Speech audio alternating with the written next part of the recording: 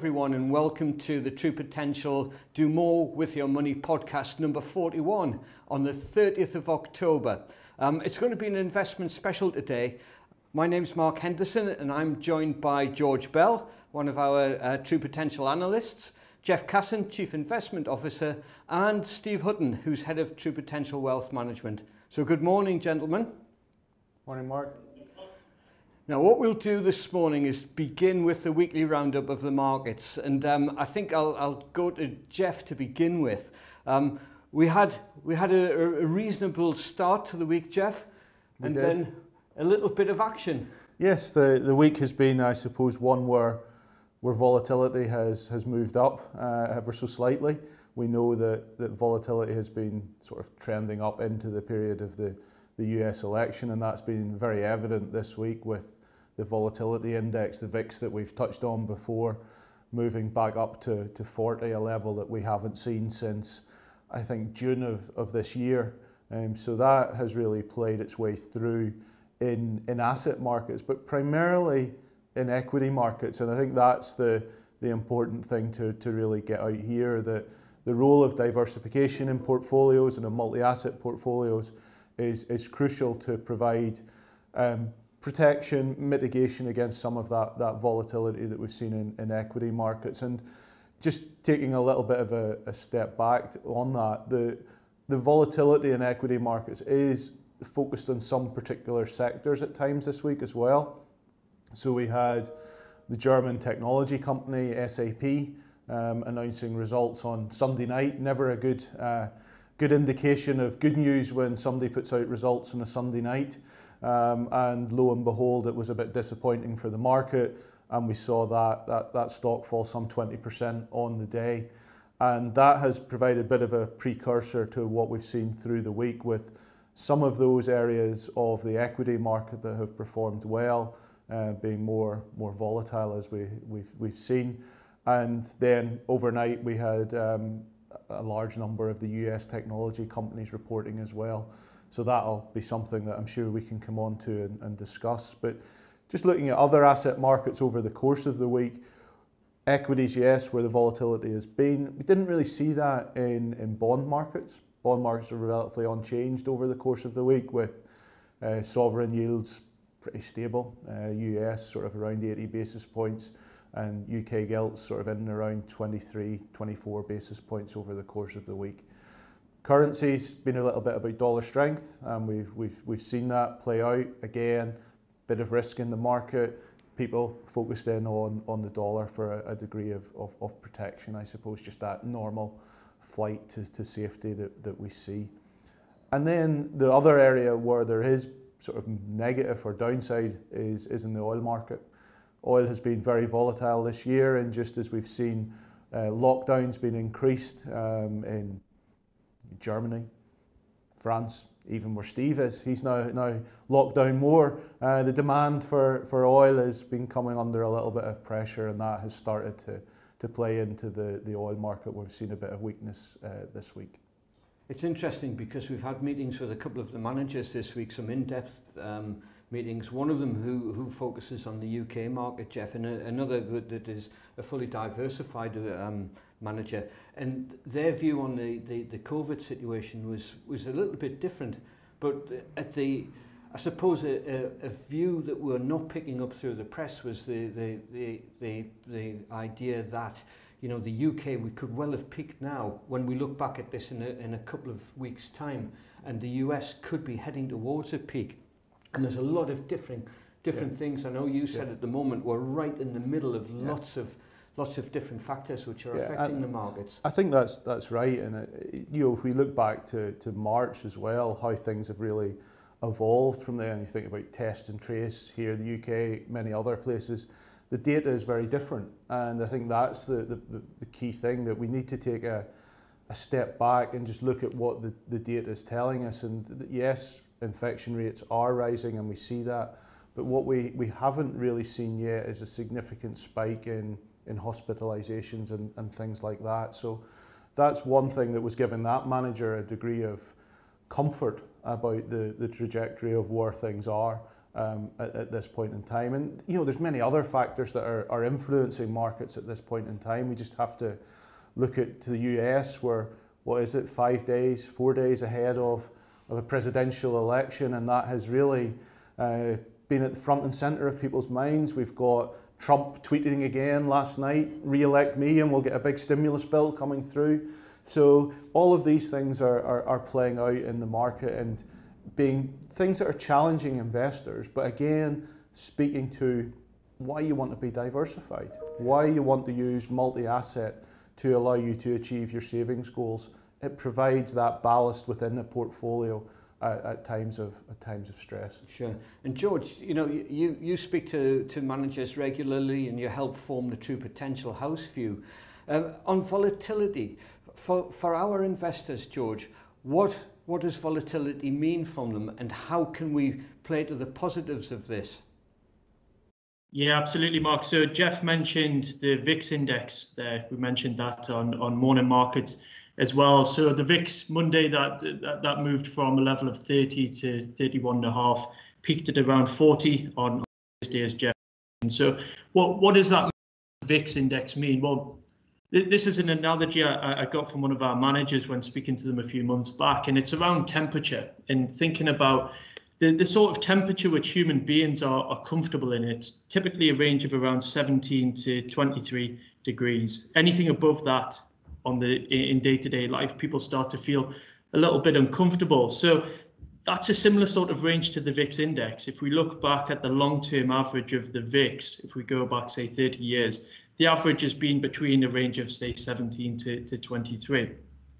We've been sitting in a range above that for the last 8 months now, give or take August, where volatility came down a little bit. But we have been in a period of what we call elevated volatility. So the key driver of that has been COVID-19 and the impact of lockdown restrictions. And then on the way out, the impact on supply chains, the pace of recovery, and any information which could slow down that pace. If volatility is already elevated, though, why is it picked up this week? And I think it's primarily, as Jeff mentioned, the reimposition of lockdown restrictions in many parts of Europe and rising cases across the US. But what does that mean for, say, True Potential investors? I think the same level of volatility is not felt across all asset classes, as Jeff mentioned. Jeff mentioned the bond markets. I mean, yields are generally down on where we were at the beginning of the week. UK bond on the 10-year is down around 4 or 5 basis points, but movements there have not been as aggressive as what you felt in the equity market. So that's why a diversified portfolio solution does help control the volatility which you feel within investments relative to the headline numbers which we refer to there, which are primarily based on equity markets. But it can also present an opportunity, Mark, and this is where the conversations which we have with our managers really comes in handy, because we are providing our managers with regular flows, and that's a real strength in this environment, frankly. It's being able to take that money and put that money to work where you are seeing divergence in the market, where you are seeing disconnect, and where you are seeing valuations pulled back or pricing of units pulled back at a level which analysts feel is potentially exaggerated. So it can, the multi-asset solution could provide that ability to control volatility for our clients in a portfolio solution, but volatility can also present opportunity as well. Okay, before I turn to Steve in a moment, what you said there, George, is key, because you're mentioning the flows. That's positive. That's money coming into the funds. And we're seeing actually record levels of investment coming into True Potential this quarter, and indeed as we close off October this month. And what it means for our managers and for ourselves is that there's new money coming in, there's cash to invest, and we can time that investment by picking up bargains as we see them coming along. It means that managers don't have to sell one particular asset class to buy another, because cash will drive those trades. So that's from the investment side, and hopefully not too much jargon in that. But Steve, from the client side, what does volatility mean, and how should they regard seeing the markets going up and down on a regular basis? Okay, thanks for that. Morning, everybody. Hi. I'm speaking as the guy who deals with our advisors and our clients, but I'm also speaking as an investor myself, and not one who benefits from the knowledge and experience of my colleagues here. But the thing about volatility is that it really is corrosive when it's a surprise and it's a shock. And what I'm saying there is, let's use an analogy of an aircraft. If the pilot comes on and says, we've had information that we're about to fly into some turbulent air, but don't worry, everybody, we're aware it's coming. Buckle up. It might be a little bit uncomfortable for a while, but I'm in control. You buckle up, you sit there a little apprehensive, but you sail through it and you're fine. If you're sitting there having your lunch and suddenly you drop 1,000 feet or whatever, it's a major shock and it starts to frighten you. And your behavior then starts to make you behave a little erratically. What we are doing at True Potential is making sure that our clients are fully informed. So you look at all our output now, our podcasts and our daily morning markets, etc., etc. We're giving you the heads up that this volatility isn't a surprise to us. It's not a shock. We're positioned accordingly. We're positioned both from an asset class perspective, but also from a geographic perspective. Because if you look at, historically, we've always, when the markets have had turbulence and had a drop, we've had to wait quite a few years for the next one to come along. Everything seems to work a lot quicker in this modern world. So we've actually got March as a template and a benchmark to look back at and say, okay, we saw what happened in March. Something similar might happen. It might happen again now, it might not. But we've got a benchmark to refer back to. So from a client perspective, clients seem a little bit more resilient this time. We're not getting the volume of emails and telephone traffic that we got in March. And I think it is because we're communicating regularly. It's no surprise to everybody that this volatility was coming. We've got a global pandemic going on, which has not been sorted yet. No matter, we weren't all sitting there in the summer when we had some release from lockdown thinking we were out of the woods. We knew something was yet to happen, so that's not a surprise. We've got a US election, which one that is as close and as diverse as this one was always going to make volatility come back again. And in the UK, we've got also Brexit coming over the horizon as well. So it's no surprise to us, and it should be no surprise to our clients, I'm sure it isn't, that markets are going to get a little bit more turbulent. And I'll finish off here, Mark, on this point by just saying we expected it, we're positioned accordingly. So in my previous poor analogy, we're buckled up, we're ready, and we're going to sail through it. The other end to that poor analogy is you would look really strange if when the plane started to have turbulent moments, you pushed your way to the front and started to want to fly the plane yourself. So I'm saying to everybody, stay in your seats, trust the experts, which you've done. You've set out on your goal path, stay with it. We'll get you through this, and hopefully you will achieve your goals and financial satisfaction. I think that's right, Steve. The sticking to goals is very, very important. The goal doesn't change. The journey slightly might, but we'll get on track and return. Now, there's three things that you've mentioned there. I'm going to take the first one, which is COVID. And what's happening at the moment seems to be almost a polarized view. It's either the health of the nation or the economy. And I don't think that's right. It's not quite as clear as that. And again, just reading a report before we came on to record this, it said Boris Johnson's under pressure for new lockdown. I'm not putting him under any pressure. I'm sure Jeff's not. Steve, you're under tier 3 at the moment, so you're not after any further lockdown. But I want to try and examine this and challenge that view that it's either health or economy. And Jeff, I'll hand that one over to you. I suppose the two things do in some way go in hand to hand, but do they have to go in hand to hand is probably the question. And it maybe goes back to something that we said at the start and something that Steve was bringing out there, thinking about the journey that we're on and using data to help us inform that journey. And if we go back to the political dimension, I suppose the start of the rhetoric was that, well, it will be driven by the data. And then the data started to tell us something different, and then we got an interpretation of that. If we think about our approach, it's about taking a diversification and a diversified view of what's happening, bringing in various different sources of information to think about how we construct portfolios and how we build that. And I think that's what we want to get, a diversification of views into the mix as to what is the right approach.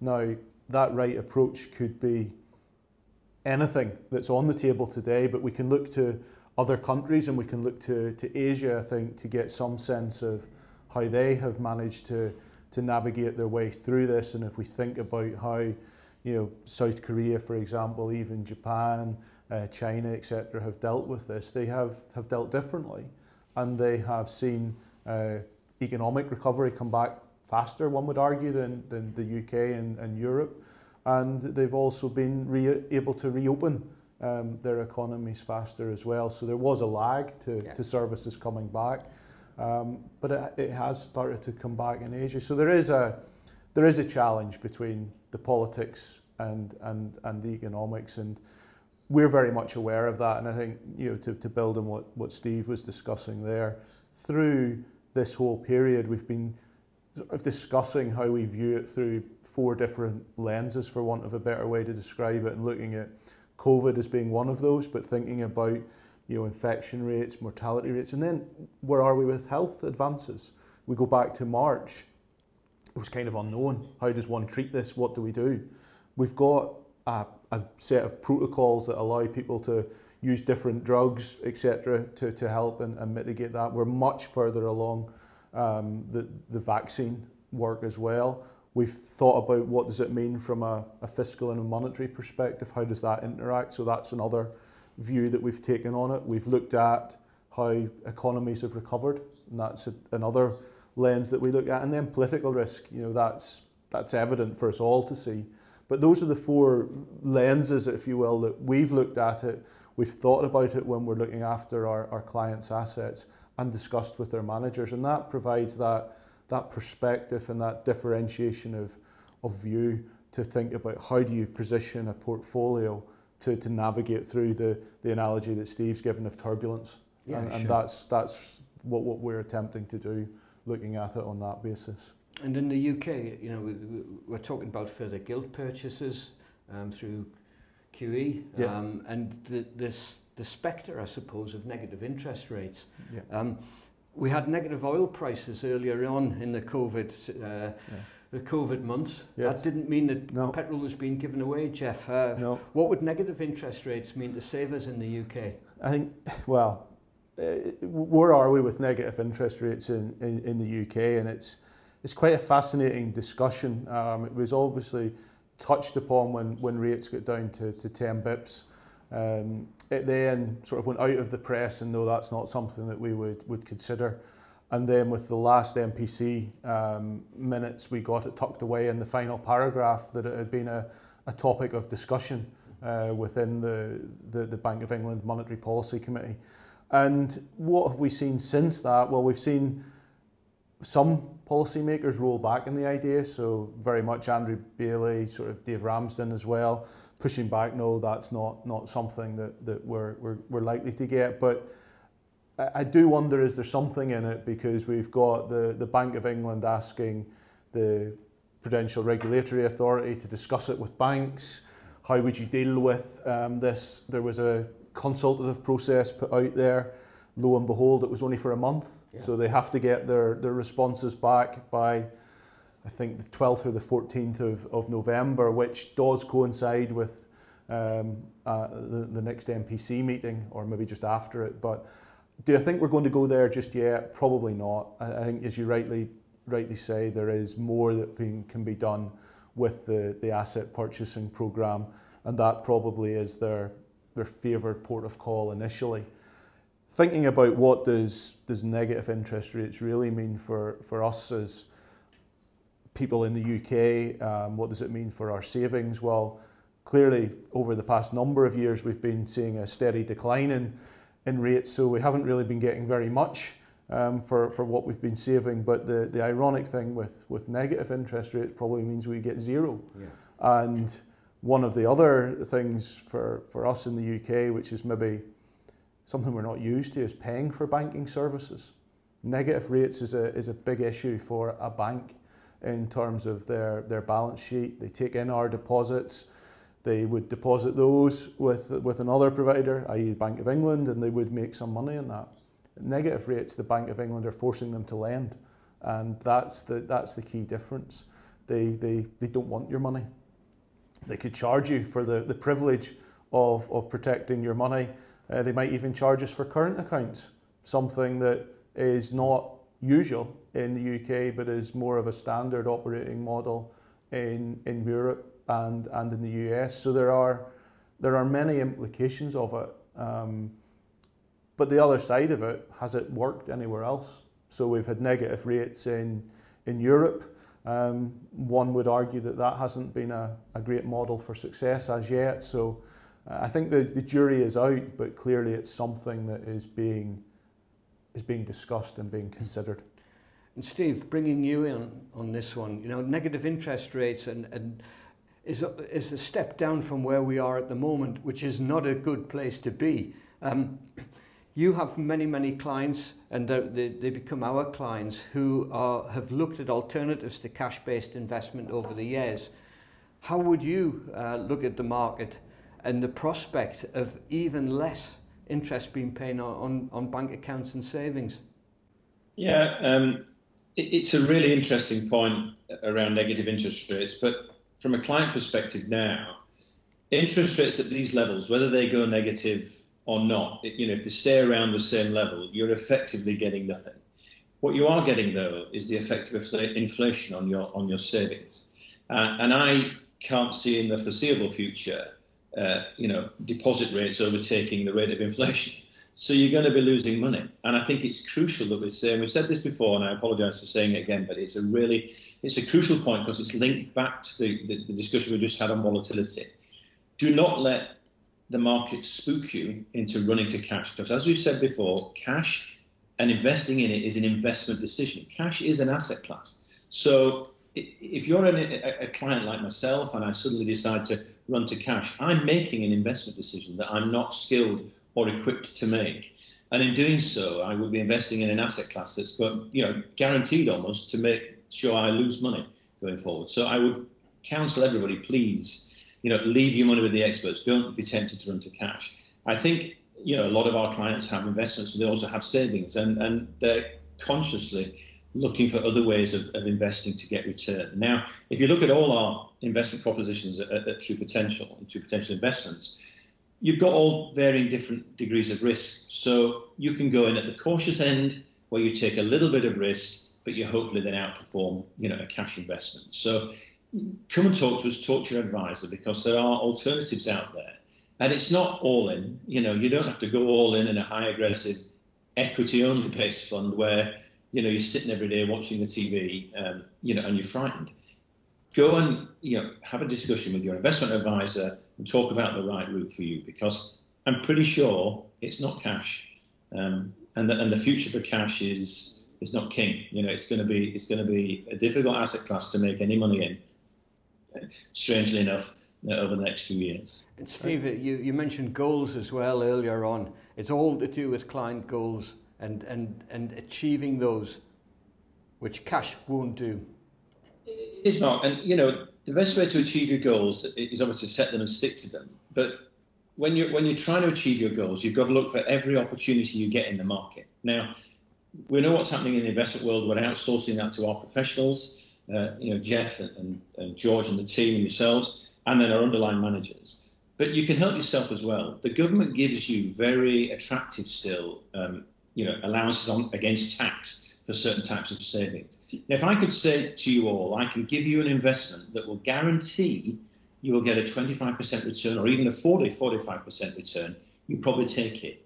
Well, I can do that. You should invest into your pension. So go again and see your advisor, put money in your pension, and you will get a really generous tax refund, tax rebate at this stage. That won't be available forever. So again, in the strongest possible terms, these are always discussed when the government's balance sheet is looking very stretched. They're looking at how they can take these allowances away.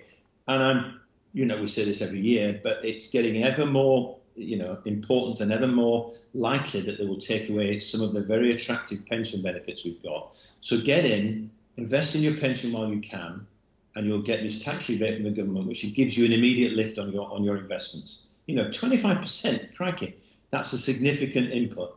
So I would, in the strongest possible terms, as I've said, get your tax allowances used up every year while you can. Absolutely, Steve. I couldn't agree more with you there. And I've just seen George take a drink, so I think I'll bring him in now and ask him. You know, you mentioned before the positive cash flows going into our funds, George, but the managers that we have and ourselves, we can hold a little bit of cash in the funds ready to invest. So have you picked up anything from the managers you've been speaking to over the last week, say, or the last month, where they're holding a little bit more cash ready for investment? Yeah, we did see that earlier in the month. One of our managers in particular has been taking a view which is to lean into some of the areas which they see recovery in. So some of those areas such as the emerging markets, areas such as Japan, and they've been doing this incrementally. So it's a really focused approach. They understand the level of risk they want to be taking, the level of market beta, as we would refer to it as, and the point in which to access that. So we've seen waves in which they've been holding back on some of the cash flows, and then over the week we've seen that being deployed. So in our morning meetings each day we look at the trades which are being enacted by our fund manager. So we've got that absolute transparency, and we can see that money being put to work. That's not just with that one particular manager. We've seen examples elsewhere, but what that's demonstrating is the active nature of the managers we work with, their ability to set strategy, not intraday. This is a longer term strategy, but using that cash flow in a positive way to get them there, and using that volatility as a stepping stone. Yeah, so I think that's just to build on that. I think that's the crucial point, that going back to where the conversation has been, that these managers are working actively, they're deploying cash when they see opportunity to do that. One of the big challenges for each of us as an individual is that if you do go to cash, what's your catalyst for getting back in? And we know that the market has been volatile, and we know that when you're out of the market and you miss some of the better days, it has a very significant impact on your ability to achieve your goal. So our managers, through our solutions, are actively managing it and looking for opportunities to deploy cash when it is the right thing to do. And I think that's crucial when one thinks about how we achieve our savings goals, but also why it's important to stay invested, but stay invested in the products that are right for you, as Steve says, across the risk spectrum, but keep invested and let the managers take the action that's required. Yeah. And Jeff, before we leave the UK and move across to the US, have there been any real Brexit developments which have affected the funds or the portfolios this week? Not massively this week, thankfully. It seems like one of these things when I'm doing the morning markets video, it's, well, will I talk about Brexit today or will I not? Because there seems to be a headline that you can grab, or you can hear somebody has said something over the course of the week. But what do we know? We've got discussions, it would appear, ongoing again with Europe, or until somebody decides to stop them again. We got the trade deal penned and signed with Japan that was put on the table earlier in September, so that's done. Now we just need to, I suppose, get the rest finished and kind of move on. I think we would all be quite sort of pleased if this was a topic that wasn't on the agenda. And we had, why do I say that? Because we'd like some clarity. Yeah. Business would like clarity as to how they're going to operate, be it with a deal or without a deal. It's just clarity. Yes. And that's probably the important thing that we would like to achieve at some point in the coming months. Now then, clarity. Turning to next week in the US election. So certain data points are pointing to improved US economy, which many people think favour Donald Trump and the Republicans. Others are saying that the perceived market risk with the Democrats moved with Joe Biden's nomination. Where are we at the moment?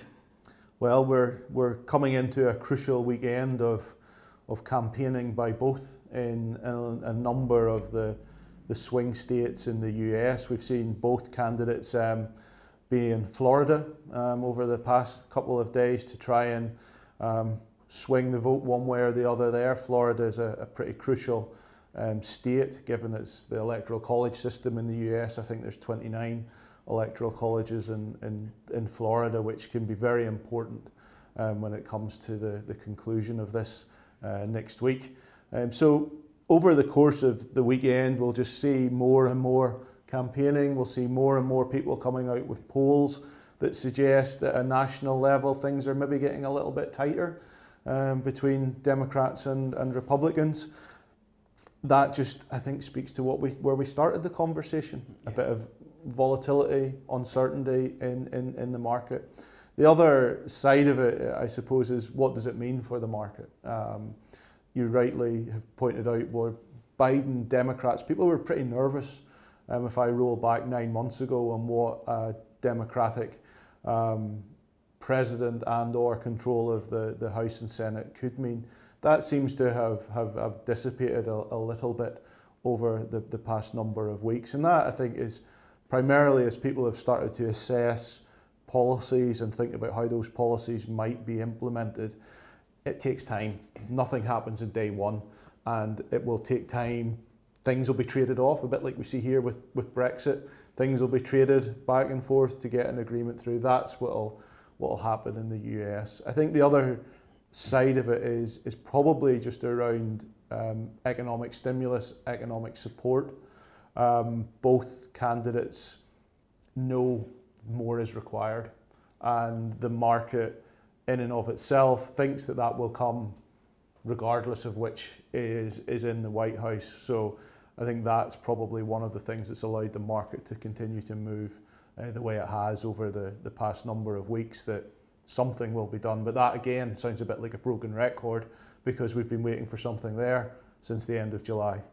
And I think, you know, I said before about the UK being polarised on COVID between health and economy. I think that the US market is as well. And if I just take a couple of issues, you've got taxation, which a Democrat win would increase taxation, Republican win, there could be further tax cuts.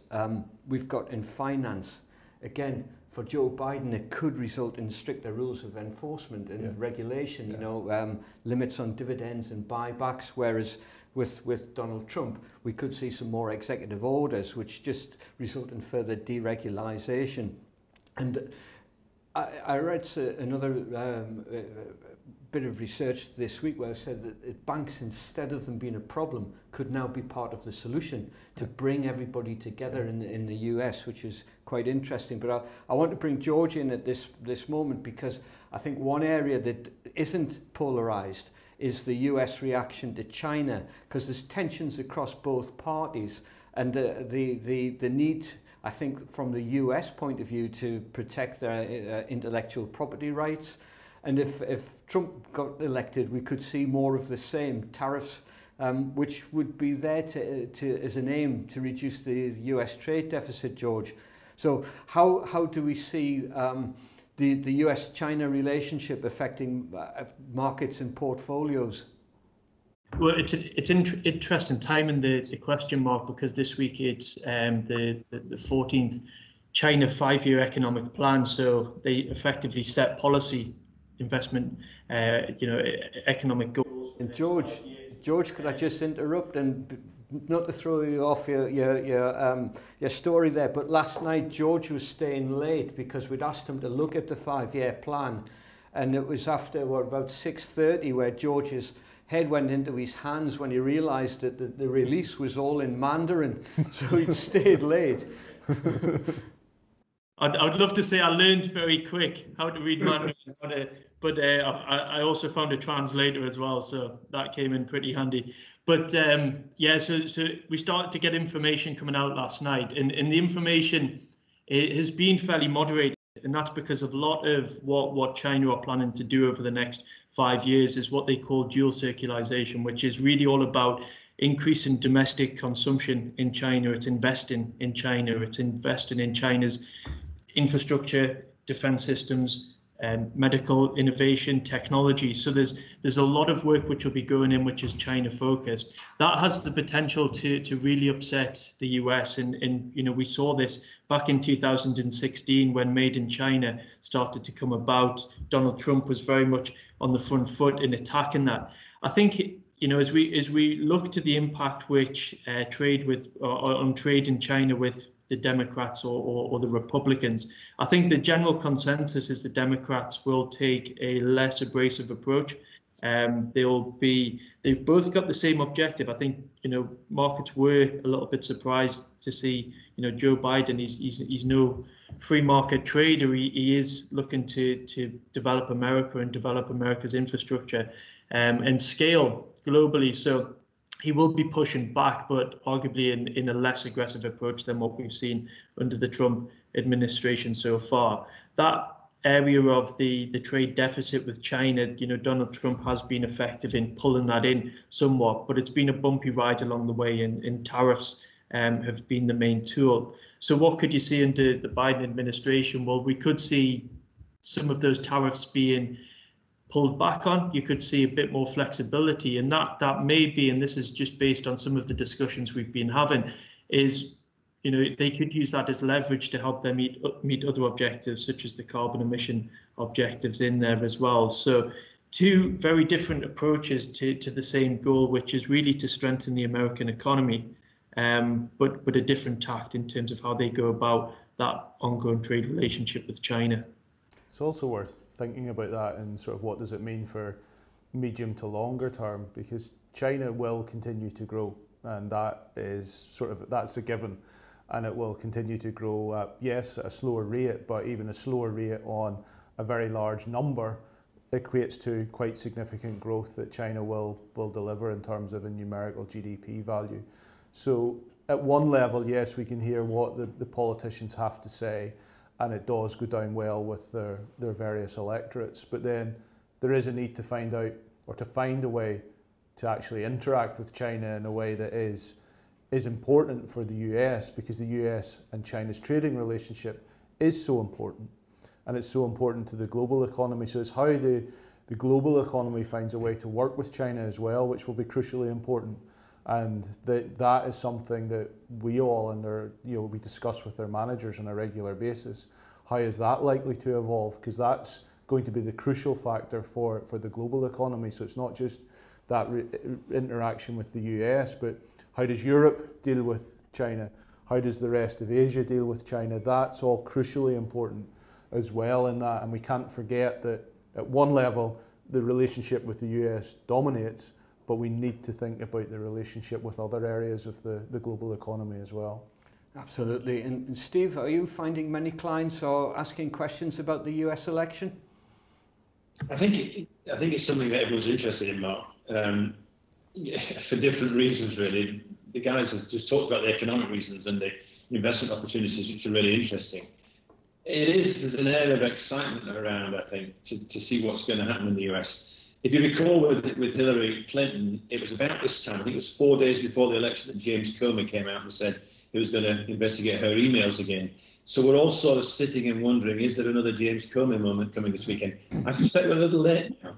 And I also suspect that Trump's tweet last night to say, elect me and I'll give a stimulus, is a little desperate. Mm-hmm. If you look at the battleground states now, he seems to have given up on Pennsylvania and realised that's going back Democrat. Yeah. That was one that, caused Hillary a lot of distress. He's interesting. He's having to fight in Texas, which is usually staunchly Republican. So I think he realises the signs are not good for him. And it's interesting from our perspective that the market hasn't freaked out about a Biden presidency. No.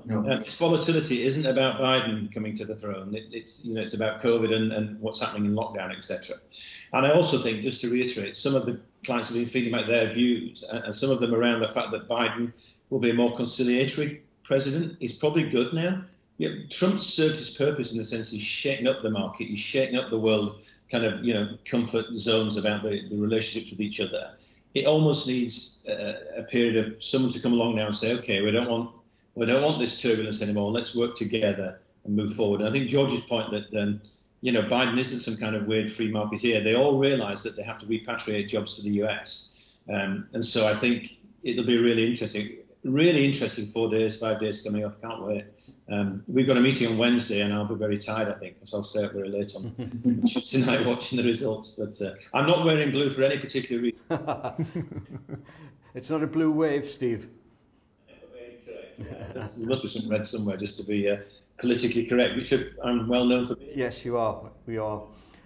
Just finally on the US election, that's one of the topics we covered in this quarter's true insight, which we were desperate to get dropped through the letterboxes of our true potential portfolio clients this week rather than next week. So there's some further reading in there for everyone.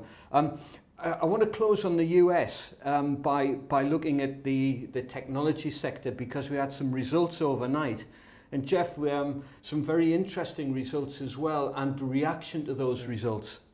Yeah, no, I think that's right. So we heard from Apple, Amazon, Alphabet and Facebook overnight, some of those stocks that have been crucial to the performance of the S&P over the course of the year. And you know, they delivered tremendous results when you think about it. 18% revenue growth as a collective, 30% profit growth for the quarter on a year-on-year basis. Tremendous, I suppose, delivery speaks to, you know, we all are using those models of either buying things or technology that they provide at this point in time. So that's been there and delivered. I think the other point around it has been that these stocks, how did they perform after hours, which gives us a bit of an indication as to how they might perform today in the market. They did come off a little bit. And we saw that play through into futures this morning. But interestingly, if we look at just where Europe is at the moment, it did look as if it was going to be down 1.5–2%. It's not. It's actually up as we stand at this point in time. And I think that speaks to people sort of digesting what came out of the ECB yesterday and the potential for further support. We'll get to see more this afternoon when the US opens and how some of these stocks react to that. But again, they are a part of a diversified portfolio.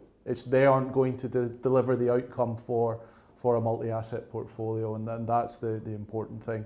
You have exposure to them, but we don't have an outsized exposure to them within the portfolios. And Jeff, the terms after hours, I mean, it sounds a bit like a lock-in, as most of us would actually welcome being able to go to the pub, never mind having a lock-in. But after hours, explain. Yeah, so once the equity market closes in the US, there is effectively another market that starts to open up after that, and within that you can get trading of some of the securities on the market. Not all of the securities, but typically you do get a good indication from that market when a company has reported results. It allows you to see just the initial assessment, the initial takeaway from investors, whether you get a positive or a negative move.